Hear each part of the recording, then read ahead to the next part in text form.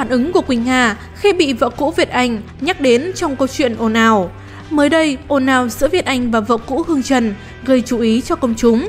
Trong status mới đây của mình, bên cạnh tố chồng cũ không chu cấp cho con, Hương Trần còn ẩn ý.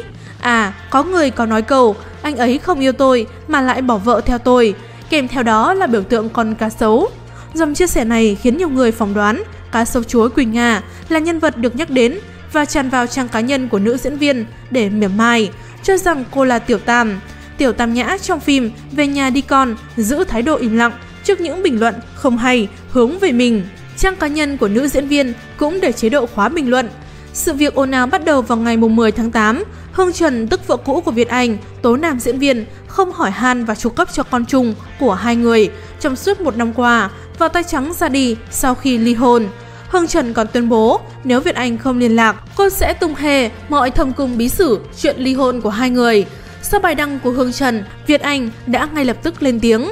Việt Anh cho biết vì vợ cũ chặn liên lạc, cấm không được gặp con nên anh không còn cách nào khác là dừng chu cấp cho Hương Trần và con trai vài tháng trở lại đây. Việt Anh giải thích, tôi và Hương ly hôn vì những mâu thuẫn, bất đồng quan điểm không thể dung hòa và cứu vãn.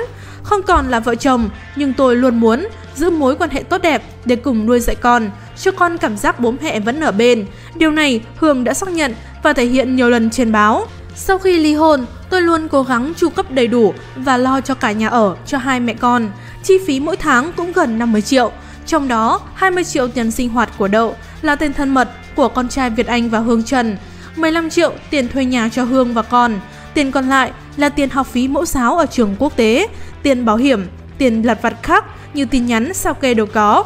Ngay kể cả khi ly hôn rồi, Hương muốn mua gì hay thỉnh thoảng đi du lịch, cần gì tôi vẫn hỗ trợ. Giờ Hương nói tôi không chu cấp đồng nào, như kiểu từ khi ly hôn tôi không chu cấp vậy.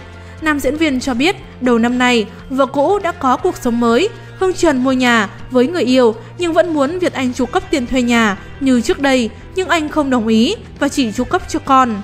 Việt Anh cho hay anh và Hương Trần không tìm được tiếng nói chung về việc chọn trường học cho con. Anh muốn con học trường công, một trường điểm rất tốt gần nhà bà nội để rèn tính tự lập, và cũng là để mẹ anh thuận tiện trong việc đưa đón và chăm sóc con. Tuy nhiên, Hương Trần muốn con học ở trường quốc tế. Trước màn lên tiếng này, mới đây, vợ cũ của Việt Anh tiếp tục đăng status cực gắt. Cô hé lộ lý do ly hôn và lời hứa cho 200 triệu đồng của diễn viên Việt Anh. Cụ thể, vợ cũ Việt Anh viết, tôi xin kể lại câu chuyện của mình. Tôi và anh Việt Anh lấy nhau từ năm 2012 và không tổ chức cưới nhưng có đăng ký kết hôn. Vì anh nói tổ chức cưới lần 2 thì dư luận nói nên tôi cũng đồng ý. Sau đó có con với nhau được 2 năm. Nhưng một ngày Việt Anh về nói muốn ly hôn. Tôi hỏi lý do, anh nói không hợp. Nhưng tôi tìm mọi cách hàn gắn và mong anh vì con mà tiếp tục. Sau đó tôi cố gắng hỏi lý do thì anh nói có người yêu. Người đó là ai thì mọi người rõ. Chính Việt Anh nói rằng anh không muốn anh và người đó bên nhau nhưng lại mang tiếng cặp kè nên mình ly hôn đi.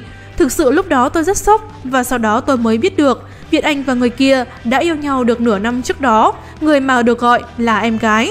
Còn việc trợ cấp 20 triệu, anh trợ cấp được mấy tháng, sau đó kêu khó khăn và giảm xuống 15 triệu, tôi đồng ý. Đến sau đó hết dịch thì tôi kêu anh tăng lên 17 triệu vì đợt đó bán hàng khó khăn. Vợ cũ Việt Anh cũng nói rõ lý do chặn liên hệ với chồng cũ. Từ tháng 3 tới giờ, Việt Anh không hề liên hệ với tôi mới chặn từ tháng 5. Đến khi Đậu đi viện, bệnh viện gọi hỏi số mẹ vì tôi thay số thì Việt Anh gửi số cho bệnh viện. Hoàn toàn biết việc Đậu nằm viện 3 ngày nhưng không hề gọi một cuộc điện thoại. Việt Anh là gương mặt quen thuộc với nhiều khán giả. Anh từng góp mặt trong nhiều bộ phim truyền hình đình đám như Chạy án, Người phán xử, Sinh tử. Có sự nghiệp thành công nhưng chuyện tình cảm của nam diễn viên được đánh giá không mấy suôn sẻ khi trải qua 2 lần đổ vỡ. Sau khi ly hôn lần 2, Việt Anh nhiều lần vướng nghi vấn tình cảm với Quỳnh Nga. Dù vậy cả hai không ít lần lên tiếng phủ nhận. Cặp đôi xuất hiện cùng nhau trong nhiều sự kiện hay các cuộc đi chơi của nhóm bạn. Sau nhiều năm ly hôn với Doãn Tuấn, nữ diễn viên sinh năm 1988 vẫn chọn cuộc sống độc thân. Quỳnh Nga ngày càng xinh đẹp, gợi cảm ở tuổi 35. Mỹ nhân vũ trụ điện ảnh VTV có cuộc sống sung túc sau nhiều năm làm nghệ thuật. Thời gian qua, cá sấu chúa Quỳnh Nga vắng bóng trên màn ảnh vì bận rộn với công việc kinh doanh thời trang. Gần đây, Việt Anh cùng hội bạn thân trong nhóm của nữ diễn viên cũng không thể vắng mặt trong buổi khai trương cửa hàng của người đẹp. Tin tức trên đã khép lại bản tin trưa ngày hôm nay của chúng tôi. Các sự kiện nổi bật ở nước ta và trên thế giới sẽ được Hoàng Châu Channel cập nhật tại bản tin trưa vào lúc 13 giờ và bản tin cuối ngày vào lúc 20 giờ. Đừng quên theo dõi để không bỏ lỡ bất kỳ tin tức quan trọng nào. Xin được kính chào và hẹn gặp lại.